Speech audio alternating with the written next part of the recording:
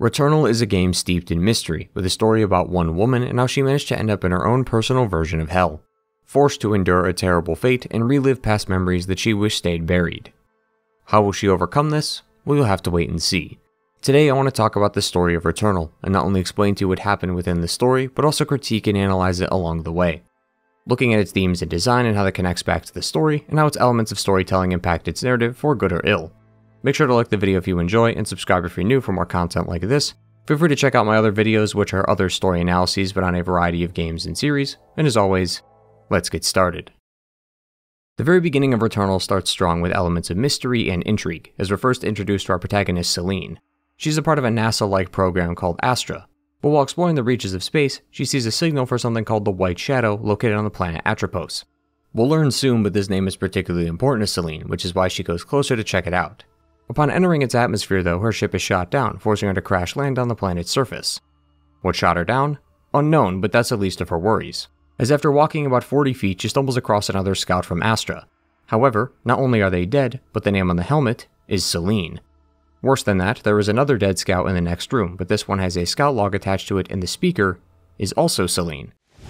If you're hearing this, you are stuck here too. I don't remember recording that. Shortly after, the player may start to encounter some enemies, creatures native to the planet. These are run-of-the-mill wildlife, but after a while they start to get stronger and depending on your skill, might be too strong for your current setup. Eventually, you will die, but death is a part of the experience as dying doesn't reset you back to a previous checkpoint but rather the very first level. But just as the player has the foresight and knowledge of the previous run, so too does Celine. She remembers the crash and everything she did before. She even recalls how the environment in the first level has changed to something different. If you manage to survive long enough though, you'll start to see more of the world, and possibly become even more engrossed in what's going on. While the levels are filled with wildlife, all of whom are extremely hostile and primal, surrounding these areas are likely statues and pillars of alien-like creatures. Many of these rooms also have these same aliens depicted in authoritative positions, portraying a sense of sentience and order. Hilariously, these aliens are from here on out called the Sentients, but we'll spend more time talking about them soon. So we have a weird planet with shifting levels and multiple alien species that made this place their home. Fortunately, depending on who you ask, Celine won't be without a home either, as located within these levels is her home, the one she lived in back on Earth. It's almost as if the entire thing just teleported to Atropos and now sits idly by watching Celine. The house isn't the only thing watching over her, as when Celine naturally goes to investigate, she is stalked by a mysterious astronaut in an old Apollo-era spacesuit, who then seems to stun her, knocking and sending her back outside the house. Which is where our story truly begins. For anyone confused, Celine is indeed caught in a loop, forced to return to the very beginning every time she dies, only to do it all over again. According to her, Astra won't pick her up until the signal is found, so she's on her own for the time being. There's also a lot more to Celine than she is letting on, which is what the entire story of the game focuses on. Celine's history and her actions are the central core of the story of Returnal. Sadly, a lot of that isn't revealed until the end of the game, which is why the gameplay takes center stage. Surprisingly, Returnal is one of the few games where gameplay and story are uniquely tied to each other in almost every way. Returnal is by genre a roguelike, a category of games based around deaths, redos, and retries. Death and RNG are core parts of these games, and Returnal is no different, but it attempts to blur that line as much as possible by having the world shift like roguelikes often do. Every run on Returnal is different, from the enemies to the weapons to the layout themselves, no two runs will be the same. It keeps things fresh while also forcing you to stay on your toes, adapting to everything you come across. Returnal takes all of this and blends it into the story, showcasing how Atropos seems to shift around every time Celine comes back. It's a wonderful system, and weirdly was a game I originally bought just for this gameplay. Returnal released a few years ago on the PS5, but around the time I started to take note of the game, the PC version was set to release in a few months, so I decided to wait until it came out to start my journey. Once release day came, I played up to where we are now, before dropping it, as I didn't realize the game is going to have such a heavy focus on the story. So I decided to wait until I had more time, as it could possibly lead to another topic for a video, and well, here we are. Returnal does an incredible job of pulling the player into the game and its story. I find it hard to not be interested in the story, at least from the opening moment given what we just learned. It's a great example of less is more. It's like a horror game in that respect. Jump scares aren't always needed to scare the player, as sometimes just a bit of sound and level design can go a long way, and I feel like Returnal manages to encapsulate that feeling but uses it in its own way. Returnal isn't a horror game, not by a long shot, but it uses these same elements to invoke enough intrigue and mystery to keep the player going. Why is Celine trapped? Why is there another corpse of her on the planet? Why is her house here? Who is the astronaut? Many questions were asked by this point and were both important and interesting enough to me that I was immediately hooked. From moment one, I wanted to see this adventure through to the end no matter where that took me. Unfortunately for me, finding the answer was going to be harder than I thought. The actual objective is to find the source of the White Shadow signal. To get there you must cross through 3 biomes: the Overgrown Ruins, the Crimson Wastes, and the Derelict Citadel, or to put simply, levels 1, 2, and 3. This means you'll have to cross 3 whole areas without dying, as death takes you right back to the beginning of the first level. The end of each biome also has a boss, all of whom have 3 phases. As you can see, it's not easy, and this, coupled with the inherent nature of roguelikes, constantly resetting your progress and making you start from the beginning, was likely enough to filter out lots of players. Assuming you can make it through this hellish gauntlet, you'll be greeted by the final boss of the game, Nemesis. While Nemesis definitely stands out among the rest, I would say that all the bosses are gorgeous. The creature design is otherworldly, and the team really makes them feel alien, like they're directly out of an H.P. Lovecraft novel. I especially like the way they handled the Nemesis fight in particular, as it starts off like a typical video game level, an alternate dimension with just one large platform in the middle. But in the second phase, the game splits it apart, forcing you to grapple across to the other side, only for the finale to create an almost miniature version of the entire run, as you race from one end of the map to the other while fending off its attacks. It's absolutely gorgeous, and the gameplay is so well refined that even if you don't find the story that interesting, you could still get a lot of mileage out of this game as a strictly action-focused roguelike. Once Celine defeats Nemesis though, she wakes up from the dream realm that Nemesis put her in, only to come across the large device at the end of the hall. This is the White Shadow that she was meant to find. This also means Astra can pick her up and take her home. Following this is an extremely fast look at the rest of Celine's life. She goes home and gets interviewed about her findings, relaxes, has kids, grows old, and eventually passes on. I know that seemed rather quick, but I pretty much condensed an entire 12 hours in a one neat timeline. Returnal can be hard and unforgiving at times. Sometimes it's skill, sometimes it's bad luck, mostly it's both. It's a stressful journey having to reset back at the beginning because of one mistake, but that's what makes the ending worth it. You and Celine managed to stick it out against a planet that wanted to break you. You survived the impossible, so it's only natural that you get a satisfying ending to cap off your journey. Celine escaped, survived, and had a happy ending. Congratulations.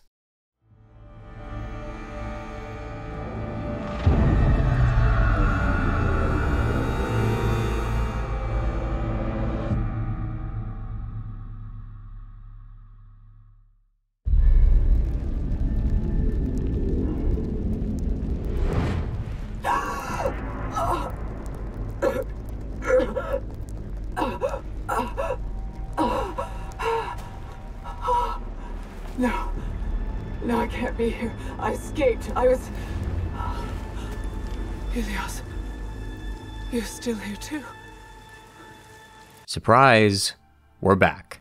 Even in death, you can never escape Atropos. Just because you die on a different planet doesn't mean you found a loophole, and dying of old age versus a bullet wound means nothing to Atropos. Death ultimately tastes the same no matter what flavor it says on the box. Ladies and gentlemen, welcome to hell. I think it speaks for itself, but it's such an incredible twist, especially after what we just talked about. Depending on your skill, this might have taken quite a while to achieve, only to find out that it was all meaningless, and that you were as close to officially escaping as you were in every other loop. Atropos isn't going to let Celine off the hook just yet, as there are many things the player must see and more things Celine must come to terms with, but it's not going to hand this to her on a silver platter. Atropos actually plans on making her journey even harder by giving her 3 new levels to traverse. Now don't worry, that doesn't mean we have to complete 6 levels back to back, as Acts 1 and 2 are separate from each other, so it's just another gauntlet of 3 levels. But seeing as we're going to be staying here a bit longer than we'd hoped, it's probably a good idea to learn about the planet and introduce ourselves to the locals. Throughout your time in Returnal, the biggest head scratcher that comes early on is the aliens that have seemed to inhabit the planet. Most of these aliens, called sentients, seem to have died before our arrival, with another group of aliens called the Severed being the only ones left. Left behind are numerous archives and xenoglyphs that the player can read, but will require a specific amount of xenoglyph ciphers to fully decipher. Xenoglyphs and archives are going to help piece together what's going on with the aliens, while the scout logs in the house will help us understand Celine. These aren't the only piece of info that we can find though, as all the enemies and equipment in the game have an analysis counter that fills up the more we kill or acquire that specific enemy or item. My only real gripe with the system is how random everything is. It's not really Returnal's fault, more so a flaw of it being a roguelike, but it still doesn't make it any better. Everything but the house has a completely random location, since the levels change every cycle. So there's no way to tell what scout log spawns where. It's also impossible to game the system by noticing patterns. I went through this same door multiple times, and while I got the same environment, the enemies and items that spawned were different. Essentially, the only way to unlock things is to brute force it and hope you get lucky. Using notes and diaries like Returnal does is not something new, especially when it's placed out of order like this, but these storytelling devices only work when they're placed by a real human. Those games reward those who explore by giving them extra gear or notes that further develop the story. And while I'm sure these logs were placed here on purpose, it's completely up to chance when they spawn or even if you get the room to begin with. I feel like that takes away a lot of the emotion that can be derived from this. I wasn't happy or sad when I received these, I just was. That's the major fault of doing things this way, as it's less about being rewarded for taking the time to explore, and rather hoping and praying that the gods of Atropos will deem you worthy enough to give you one of the many items you've been searching for. The major benefit this system has though is that it gives the player the chance to experience the game their own way and at their own pace. All of these items may be random, yes, but that also means that they're optional. All the player needs to do is beat Nemesis to get Act 2 and then defeat the final boss Ophion to get the game's real ending. That's it. All the ciphers, logs, and xenoglyphs are optional. Hell, I don't even think the house sequences are required either. That means that it completely separates those who want to play the game for the story and those who want to play the game itself. For those that only enjoy its gameplay loop, you can skip all the pointless story beats to get right into the action. But for those like myself who want to know more about the game and its world, then you get out what you put in. If you want to learn about Celine, then you could focus on reading the scout logs, but if the aliens pique your interest, then you might start looking out for more ciphers. Essentially, the more you use it, the more you learn. It creates another perfect, seamless link between its story and gameplay, while also letting the player dictate their own pace. Speeding through the game at Mach 10 or spending 10 hours searching all the locations you can find are both viable thanks to the game's design, ultimately satisfying every player. As for the lore itself, well, it's actually kind of a mess. See, all the glyphs are written from the perspective of the one writing it, yet once again, one of these writers seems to be Celine. For example, Glyph 14 says, "I was rejected from Olympus, our family split apart. I rose from the waters of the Okinawan Wenatchee Styx." This refers to a moment earlier in her life when Celine got into a car crash, something we'll see later. So not only was Celine alive during the time of these glyphs, but she even managed to write some of her own, meaning she at the very least knew the alien language. This also ties into something mentioned earlier, as the White Shadow was not just any old name, as it was something her son said to her before the crash. It's almost as if Atropos is altering the world to reflect the mind of the visitor. Thankfully, Celine doesn't take up too much screen time, as most of these glyphs are written by the aliens. According to what was written, they were all under one rule. They also seem to be a part of a hive mind, as that word is mentioned quite a bit throughout the glyphs. For the most part, the aliens seem pretty normal. They had a large society of aliens and created large buildings for them to live in. Something you'll notice though is that some of the levels take place in the same location. Level 1 is called the Overgrown Ruins, and Level 4 is the Echoing Ruins. Traversing each biome also sees you coming across the same type of rooms as before. Celine also mentions how the coordinates of levels 2 and 5 are the exact same. That begs the question though, which one came first? Well, I believe Act 2 to be set in the past. The Overgrown Ruins implies that something was left to grow and that nature has come to reclaim it. Act 2 also introduces similar enemies to the previous act, except they're called protos, like Proto-Titanops, which specifically says that it's an ancestor of the Titanops, one of the enemies of Act 1. Furthermore, if you look up at the sky, you'll notice that the moon is present in Act 2 but shattered in Act 1. In this clip, I'm also using the photo mode slider to move the moon so you can see that these shatter pieces move with the moon. Ignoring the fact that our solar system's moon is here illuminating the planet, which should not be possible, it shows that Act 2's levels were a previous era of the planet. The only counter-argument to this though is the fact that Helios, her ship, is noticeably more rusted in Act 2. Helios is a bit of an oddball in terms of everything though, since it's the only thing besides Celine that remembers the past cycles as it keeps track of her data across the runs. Either way, what seemed to be the start of their downfall was when they met with Chaos. A recurring character alongside Celine is this large tentacle creature with 4 eyes called Chaos. One day it seems like the aliens either stumbled upon this creature or were more likely summoned to meet Chaos, but in return they came out severed. So we have the Sentients, the aliens who were a part of the hive mind, and the Severed, ones who are not a part of the hive mind.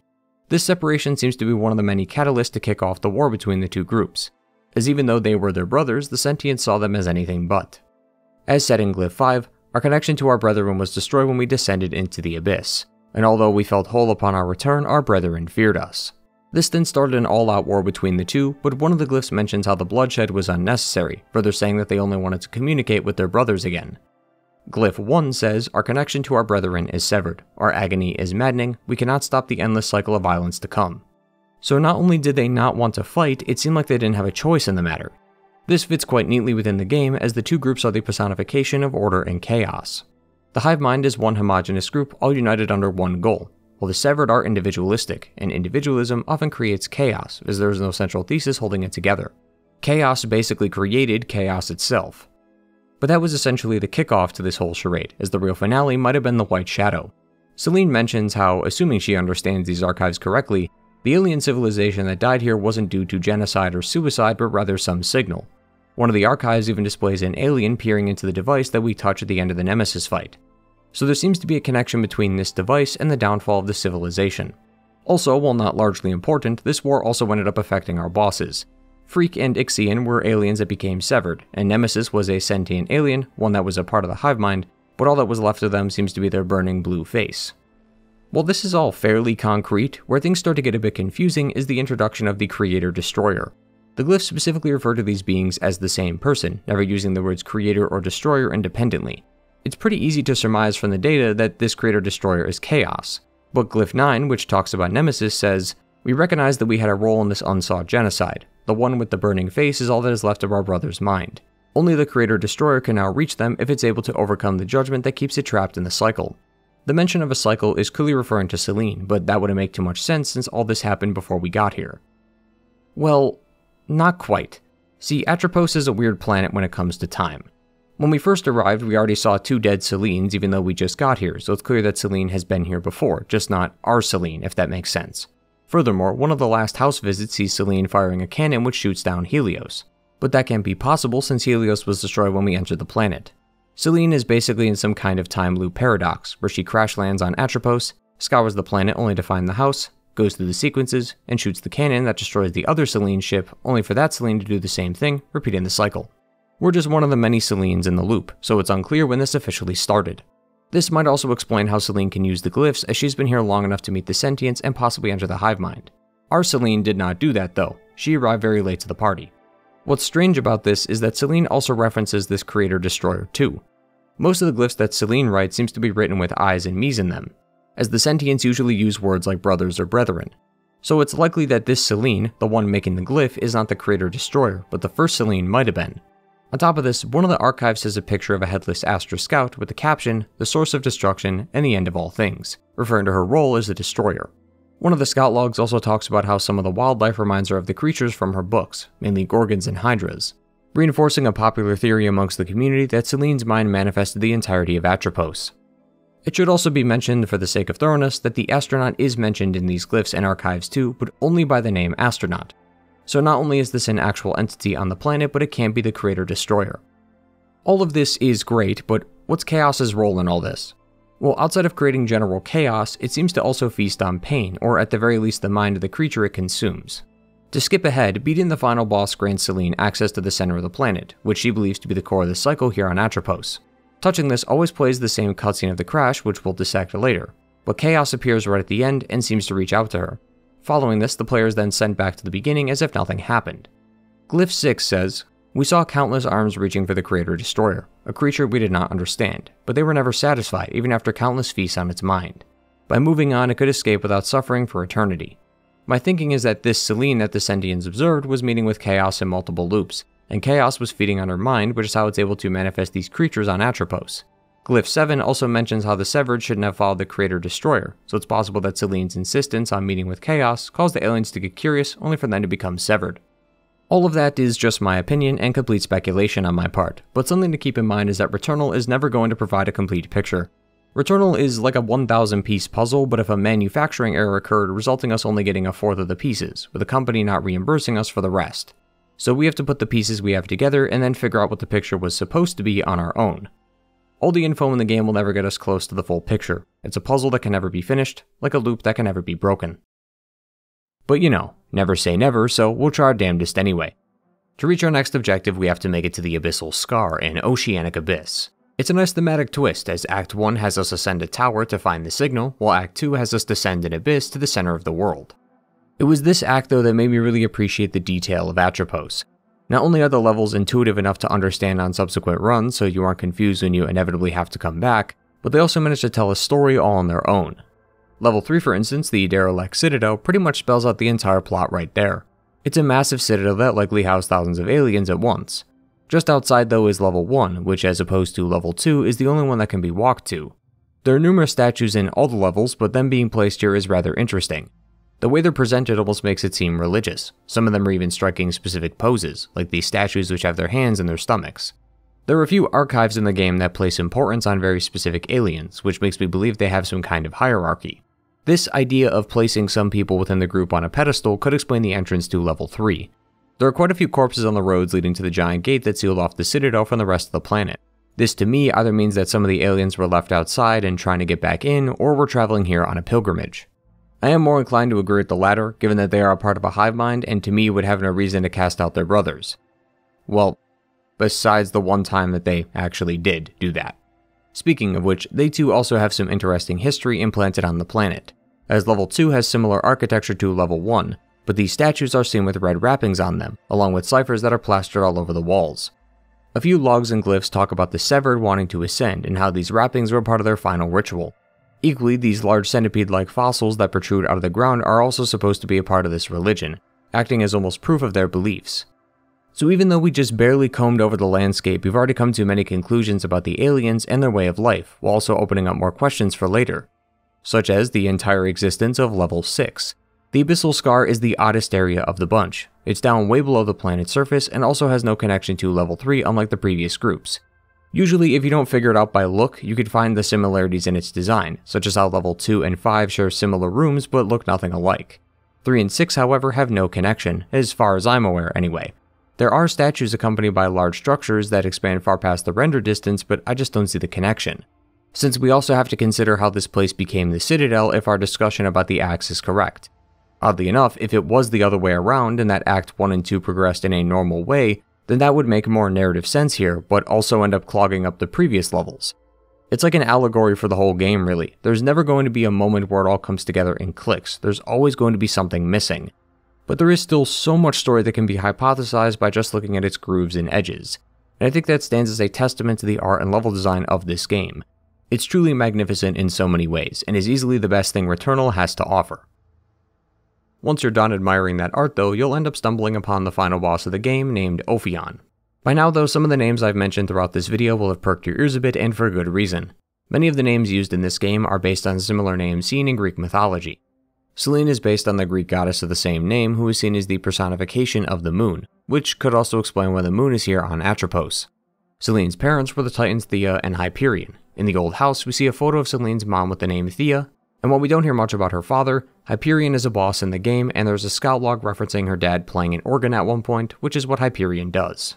The planet itself, Atropos, is also named after one of the 3 fates, who specifically cuts the threads of fate, meaning that Atropos would determine the states of all mortals and would have them cut ties with life by cutting their thread. Atropos the planet hasn't cut Selene's thread just yet, and wants her to experience and understand something, and only then will she be granted the sweet release of death. Defeating Ophion finally grants us access to the center of the planet. Down here is a black sedan, something that, while strange, will be relevant in just a moment. When Selene makes it to the center, she sees Chaos, who grants her a vision of the day she and her son got into a car crash. One late night the two were driving somewhere before crossing a bridge, but on that bridge was the astronaut. This caused Selene to swerve out of the way and into the water. She sees Chaos down there, which prompts her to escape, but she isn't able to save Helios in time and has to abandon him. As I said earlier, Returnal won't be giving us any answers. Fortunately, there is more content to explore, plus this ending does recontextualize a few things seen throughout the game. At the beginning of every run, the game says Helios abandoned, which is a bit of an odd thing to display, but it refers to how Selene abandoned her son during the car crash. Back at the house, all the clocks say 8:36 p.m. Selene also leaves a voicemail for Helios during a visit to the house that talks about heating the food in the fridge for 8 minutes and 36 seconds, and a scout log mentioned that when Selene left and died of old age, she was alive for 63 years and 8 days. 836 refers to the time the crash happened. Also, this one jump scare ends with one of the lights flickering on and off, and it kinda reminds me of the warning lights on a car. Furthermore, the song playing during their drive was Don't Fear the Reaper by the Blue Oyster Cult. In level 4, which is at the start of Act 2, Selene mentions a song that she can hear, and it gets louder and louder the closer you get to the source. This is supposed to lead you to Hyperion, but the song he's playing is a piano version of Don't Fear the Reaper. On top of this scene is where Helios mentions the White Shadow, the same name as the signal, and the black sedan in the ocean is the same car that she was driving the day of the crash. This is what gives credence to the theory that either Atropos isn't real and is simply all in Selene's head, or that Atropos is manifesting creations based on her mind. This is almost bluntly stated in Glyph 16, saying, quote, "This time I act without thought and reach for the lost child. My negligence is why I am here." Selene's hesitation that arose when it came to rescuing Helios cost him his life, and is one of the many reasons she's trapped here on Atropos. What could sway the pendulum towards the planet being real is that Selene is seen with heterochromia, a condition where the eyes are 2 different colors. Yet in the cutscene, she has the same eye color, showing that this may have happened as a result of the crash, as this condition is known to sometimes manifest during traumatic moments. To me, anyway, it seems like Chaos wants her to remember what happened, as Celine has no recollection of these memories. In fact, when we first meet with Chaos, Celine even asks if this is something it wants her to see. In the DLC, which we'll talk about shortly, there is a poem called the Lamentations of Sisyphus, but the further down you go, the more it starts to shift the text. The original stanza talks about Zeus punishing Sisyphus for his sin, but eventually morphs into Chaos punishing her, or Celine, for her sins. The second line of She Who Cheated Death could also refer to Celine abandoning Helios and surviving something that should have killed her. It still doesn't exactly help define its goals, but at the very least it does seem to want Celine to remember something, which is what leads us to the secret ending of the base game. Given how replayable Returnal is, and how much content you'll likely have left to complete, there's a good chance you'll still continue to play the game long after the credits roll. If you do and finish all the house sequences, then you'll start to notice a new item called the Sun Phase Fragments. Celine decides that she wants to set fire to the house here on Atropos, and to do that she's going to need more of these fragments. There are 6 in total with 1 for each level, but just like all the items before, it's completely random. The fragments do seem to have a set room that they spawn in, like here on level 1. I found that many others, including myself, all found the fragment in this specific room with the invisible platforms. But of course that is based on the assumption that you know what room to look for, and even if you do, it still doesn't matter as you have to hope the game spawns the room for you anyway. We've already discussed this earlier, but it's another reason why this randomized RNG system just does not work well when it comes to telling a cohesive story. Having to get lucky takes the fun out of exploration completely. It's no different than opening a loot box for a required story item. Assuming you find all the fragments though, you're given one final house sequence. On the first floor there was a door that was always locked, but now we can enter it, and at the bottom is a single wheelchair. Celine talks about someone in this wheelchair and how they regret what happened to them, but unfortunately that's all the info we seem to get. That's because this cutscene is just one part of the story, as the reward for finishing this sequence is a set of car keys, and I only know of one car here on Atropos. That means we have to defeat Ophion again, as the car is locked behind the boss room. Having the keys allows you to interact with the car, rewarding it with the second half of the cutscene, which shows a grotesque creature sitting in the wheelchair instead. It seems to briefly attack her before Celine fights back, wounding it in the process. Before it dies, it calls out to her, and the subtitles show the name Thea at the bottom.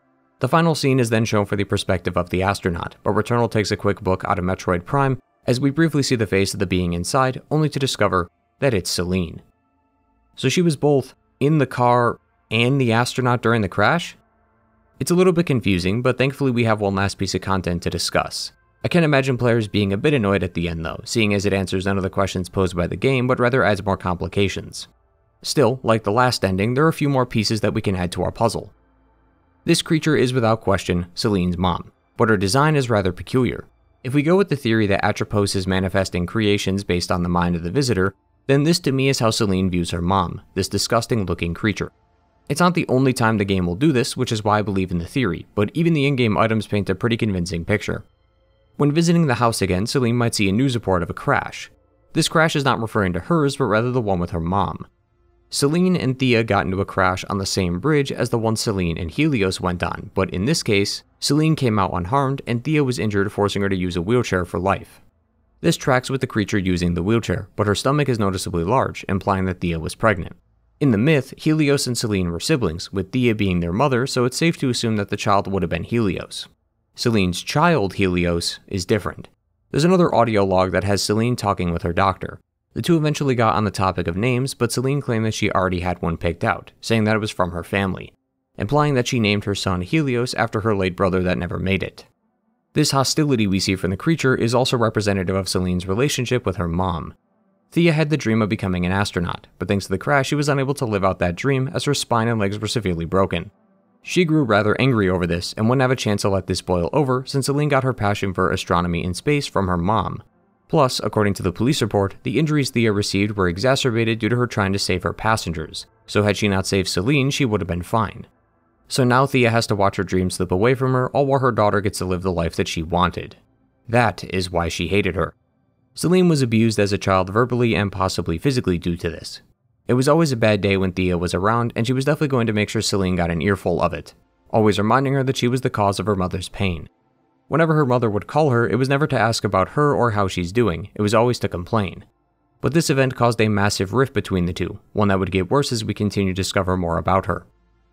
The only part about this that isn't exactly clear is Helios, Celine's brother, not her kid.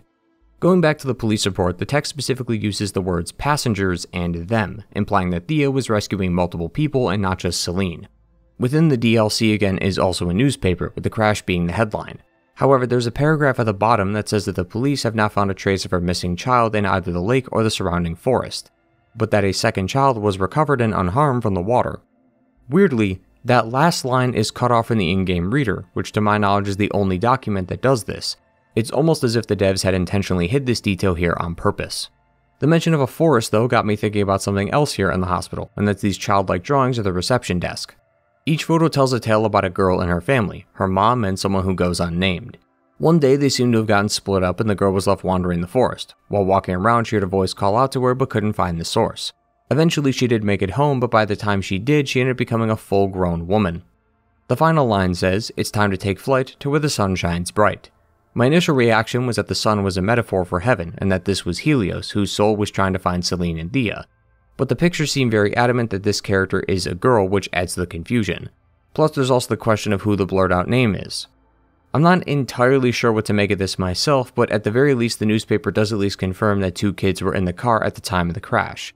Celine and who I assume was her brother Helios.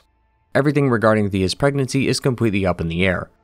Thankfully we do have a few more pieces of info to find, but before we move on to that, I know this video has been rather disjointed, almost mimicking the chaotic nature of the game's own story. But I do hope that through all this you can see how wonderful the story of Returnal has started to become. You will feel extremely confused by the end, but the game does make sure things are at least semi-cohesive when it comes to the important stuff. Mystery is an easy way for me to get interested in the story. I wanted to know what happened to Celine and why she was being subjected to this. The game continuously strung me along with this pitch, and the longer I held on, the more enveloped I became. Like I said before, from very early on, I knew I wanted to see this through to the end because something about this was truly special. It was like something I hadn't experienced before, so like Celine, I wanted to get the answers to the questions I had. But just as the loop continues, so too does the story. A year after release, Returnal would get a free post-launch update called Ascension, which not only added a co-op mode, letting you brave through the dangers of Atropos with a friend, but also added a new endless game mode called the Tower of Sisyphus. In the myth, Sisyphus refers to the man of the same name, who is most well known for being the guy who rolls the boulder up a mountain. That's because he was a prominent trickster and cheated death quite a few times, so the gods cursed him to roll the boulder up, only to let it go back down once he reached the top. Instead of rolling a boulder up a hill though, we're going to be rolling Celine up a tower. As the name implies, this is a gauntlet of death that can't be finished. The whole point is to go through as many floors as possible until you die, and then do it again to get a better score. It is without question a perfect DLC for a game like this. Outside of the occasional cipher and scout log, the tower is a strictly gameplay focused experience, so for those that want the gameplay, then you can kill to your heart's content. Plus you no longer need to reset once the final boss of the act is complete, as there is no ending. You can go as long as you want. It's genuinely an amazing piece of content and the only thing this game really needed, honestly. But the tower is not without its own story. The DLC adds more scout logs, glyphs, and archives, some of which are related to the tower, while others help add more context to the previous conversations we've had throughout the video. It also acts as a continuation of Celine's story, as while reveling in the death and carnage, you will, once again, eventually slip up and die. This causes a hospital bed to spawn in the main room. These hospital visits replace our house sequences from earlier, and are to me, the most important piece of content in the game. Seeing the hospital reminds Celine of her mother and decides to get her a bouquet of white poppies. Celine likely did this before in real life after the crash had happened, so she's trying to do it again in hopes of getting an answer. This requires us to get 6 poppies, just like the 6 sun fragments, and they are acquired the exact same way, yet it's somehow more annoying than before. The 6 fragments were random, whereas the 6 poppies are guaranteed to always show up on the same floor. Except you can only carry one at a time, as each one comes with its own hospital visit. So continuing on to the next floor after finding one is pointless. Each time you acquire these you have to get the flower, die or reset, do the hospital visit, go back to the tower, then go a little bit further than last time, only to repeat that 5 more times. It is agonizingly slow, and maybe one of the most tedious things I've ever done. I have no idea how they managed to make the gathering process worse than the sun fragments, but they did. What broke up a lot of the tedium though was the scout logs that appeared here, and while all of them were informative, some of which I want to highlight were about Celine's mental state. Going off what's heard, it's almost as if the tower has broken her in some way, or at least another version of her, since of course our Celine is not the one making these logs. She's left feeling helpless after every failure, since she has to go all the way back down just to climb up again. One of the scout logs mentions how she's doing this to give herself meaning and purpose. She's exhausted all the options but the tower, so if this fails, that's it. She needs to believe that there is something at the top, so she has to convince herself to not give up, as if this fails and there truly is no way out, then what's the point? A bit unrelated to this, but there are a few more logs that present her as almost manic, mentioning how her suit claims that she's contaminated by all the blood and parasites attached to her, but she doesn't seem to mind, as she actually feels beautiful in her new skin. It's almost meta in that sense, as while our Celine didn't say these words, the player could be feeling this emotion. All of the Celines in-game are really just all our different versions playing at once. Your Celine and mine are out there doing their own thing separately, so naturally each one will reflect the mind of the player wielding her. Are you confident enough that you can make it to the top, or have you given up, wallowing in the blood of your enemies as you try to make sense of what's going on, questioning whether this is even worth your time? Similarly, those that have succumbed to the cycle and uninstalled the game is another way of saying that Celine gave up. It's a rather fascinating way to portray a character, especially if you look at this from Celine's perspective. All of these Celines may be different, but they are her, so if the tower broke them, who's to say it won't break her too? It becomes even more concerning once you start to familiarize yourself with Celine. Being part researcher and part explorer, much of her dialogue is analytical, explaining things based on how they are, rather than delving into nonsensical, opinionated talks. When Celine first grabs the assault rifle, she doesn't cheer in joy over finding a better weapon. She rather notes how the weapon is similar to the carbine technology that they have back on Earth. Or instead of freaking out over the parasite grabbing her arm, she studies it, lets it attach to her, and then reports how she feels. To use a weird analogy, it's like hearing your quiet friend get angry for the first time. You're almost taken aback by it. Equally, whenever Celine talks about herself and has an actual opinion, it's time to shut up and listen, as who knows how long it's going to be before she says something else again. Which is made all the worse when the opinions you do hear of her are about her abusive mother or how she went off the deep end thanks to the dangers of Atropos. Assuming you do push past the rooms and gather a poppy or two, you'll gain access to the hospital. The hospital visits are largely the same, with small parts of the area being changed each visit. Sometimes a new note will appear or another iteration of something will develop. After enough flowers have been found, Celine can then open the door. Inside is her mother Thea, but instead of berating her like before, the two hug for probably the first time since the crash. It's all a ruse though, as the body will disappear with chaos taking her place. When she wakes up, she recalls that this is how things actually were. No atonement or embrace, just guilt and anger. Like the base game, there is one last ending to acquire, but the hospital and tower give us a ton of new information that either adds or recontextualizes most of what we know already. So now that everything has been given to us, we can finally talk about what's really going on here. As mentioned before, Celine and Thea got into an accident one day, which permanently left Thea bound to a wheelchair. As we know though, Celine would also get into a car accident on the same bridge, except she managed to survive, with Helios taking the fall. Returnal is quite a weird story with many coincidences, but it becomes a lot easier to understand when you look at it metaphorically. Both women, Celine and Thea, were mothers who had dreams of being astronauts and crashed on the same bridge. It's meant to show how similar the two are, and how Celine has become like her mother. It's also meant to show the effects of generational trauma. Thea's disappointment in Celine affected her mentally, which in turn was passed down to Helios through her, because the other connection they share is that they both detest their children. Thea didn't like Celine, that much is clear, but quite a bit of evidence seems to imply the same between Celine and Helios. One of the house sequences actually has us playing as Helios. This is confirmed as much when you read the name on the door. In that same level, there's a voicemail on the answering machine from Celine where she tells him that she's going to be home late. Celine worked long nights to pursue her dream, but ended up neglecting Helios because of this. There was also possible evidence that she physically abused him. At one point, his favorite plushie Octo goes missing, only for it to be found underneath the kitchen table. When he goes downstairs, he says that Octo knows not to go down here, referring to the fact that Celine might get angry at him, so he tries to stay upstairs in his room. It's very common for kids of abused parents to see places in their homes as off limits. Rooms you don't want to enter unless you want to piss off mom and dad. That's what this feels like to me. Similarly, Helios ends up running into the living room at one point as he's trying to hide from what he calls the monster, which eventually revealed to be the astronaut. He is specifically hiding inside the TV until the astronaut reaches in and grabs him. But this same scene happens earlier, but from another perspective, as at one point Celine goes up to the TV and reaches her hands in as well. She also has a dialogue line that says, "What are you doing? Wake up." These two scenes are likely the same thing from different points of view. Analyzing the dialogue likely means that this is how Celine woke Helios up one day, possibly because he wouldn't get out of bed or simply because she was already angry and decided to take it out on him. Celine doing the same actions as the astronaut lines up with the other ending where Celine is seen inside the suit of the astronaut, but I wouldn't take this literally. Just as this creature might be how Celine sees Thea, the astronaut is how Helios might see Celine. I see it as a representation of Celine's drive to become an astronaut. Back to that other house sequence, alongside news of the crash is another report about the lunar landing. This shows the two most significant parts of Celine's life, her relationship with her mother and her dream of becoming an astronaut. Relating this back to the prior scene, her dream of exploring the world is overtaking her responsibilities as a mother, correlating with the voicemail of her coming home late. Celine wanted to pursue her dreams, but like Thea, their child forced them to stay grounded on Earth. As much as she hates her though, there is also a log of Celine's that mentions how Thea was right when it came to raising a child. Celine figured that she could be a better mother and possibly stop the trauma that Thea imposed on her, but she ended up becoming just like her mother, doing the same things as she does and reacting the same to similar situations. Like the Abyss though, we've only just breached the surface, as I think we can go even deeper with this. This next bit isn't confirmed, but does at least warrant some discussion. Crazy theory, but I believe that Celine may have killed Thea and Helio so that she could become an astronaut. At the hospital is a police report that shows that a police officer got a call about a disturbance at the Vassos residence, which is Celine's last name. When he arrived, she was too distraught to talk, but the officer noticed that the house was on fire. When you put down the report though, Celine says the line, "The price of freedom." This was one of those wide-eyed, jaw-dropping moments to me, as this was one of the most obvious confessions I've ever heard.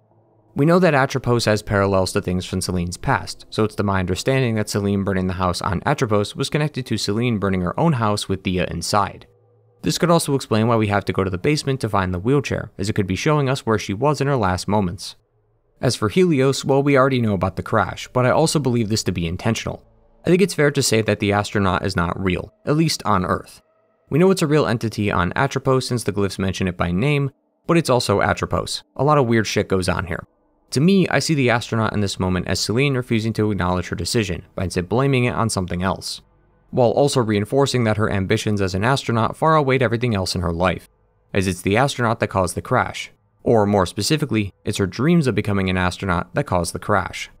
Still, this doesn't explain why she threw the car off the bridge, and I admit, it's a pretty big hole in my theory. It's also quite difficult to get a timeline of these events too.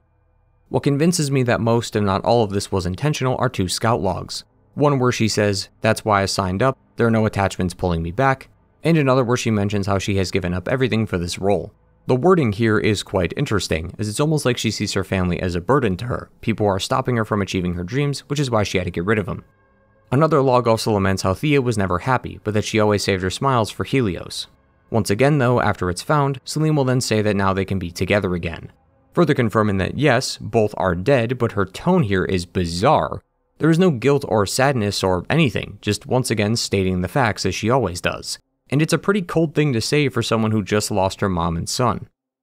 Everything about Celine being a murderer though is just my interpretation, and I don't want it to come off as canon, just a tinfoil hat theory. The tinfoil is starting to meld into my skull though, as there is still the biggest question that lies at the heart of all this. Is Atropos real or not? Celine acknowledges that Atropos and the astronaut are real, but in the same breath says that she can't trust her own mind. There are also numerous references to Celine not being fit for the job. At her house is a rejection letter from Astra that is next to her computer. And numerous scout logs talk about her mental state, one of which is about her delusions. It seems like Celine never became an Astra scout, which leads some to believe that this is all in her head and that exploring space was something she wanted to do but never could. It also might explain the car crash, as she was possibly lost in thought or angry over the rejection, causing her to take her own life. However, Scout Log 62 shows that after Celine gets out of the car, she makes it home and greets her mom, so it wouldn't connect to the theory that she died along with Helios and is living out her life in her head. Assuming that this is true though, that would then make Returnal a proprietor of the "it was all a dream" trope. While I don't personally subscribe to the theory myself, even if it is canon, it's not as simplistic as boring as the trope often is. Usually this ends up giving the scene no meaning, but I found it to be the opposite. Celine and the parallels to her mom are integral to the story, and the game has a clear inspiration from Greek mythology by using its characters and events to create another parallel to the story. Celine is in a manifestation of her own hell, either because the planet is manipulating her or because she's guilty of multiple heinous acts and is now being tortured for them in her metaphorical purgatory.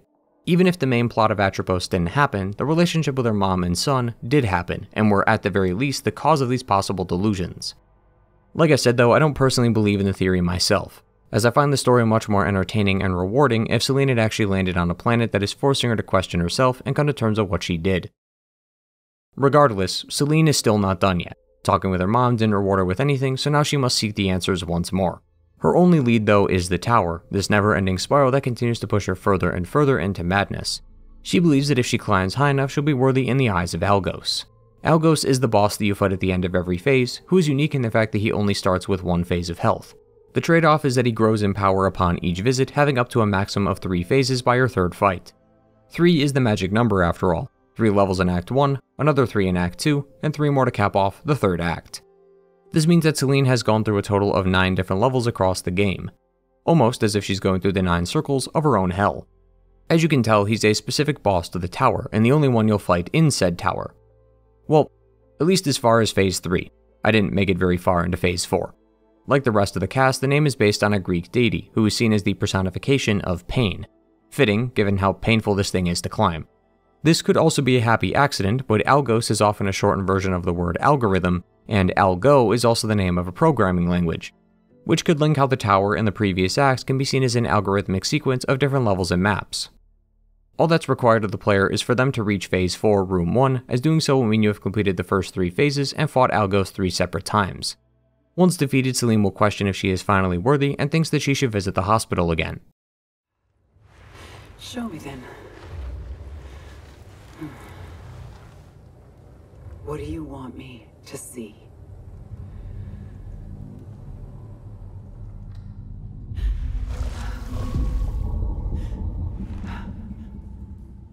Is this all I get? Just an empty space where she should be.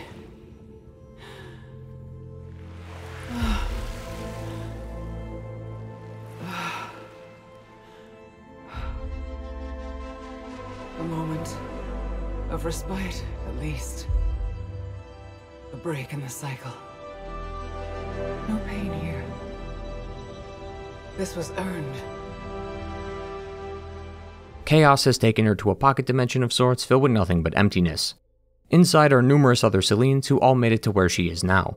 Despite feeling displeased about not being shown anything as her reward, she notices that it's rather calm and is like the first time she's given herself a break since landing on Atropos.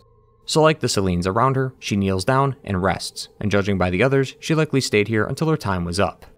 Even though the player can continue playing after viewing the cutscene, Celine doesn't comment on the vision, so this cutscene seems to be the final moment of the story.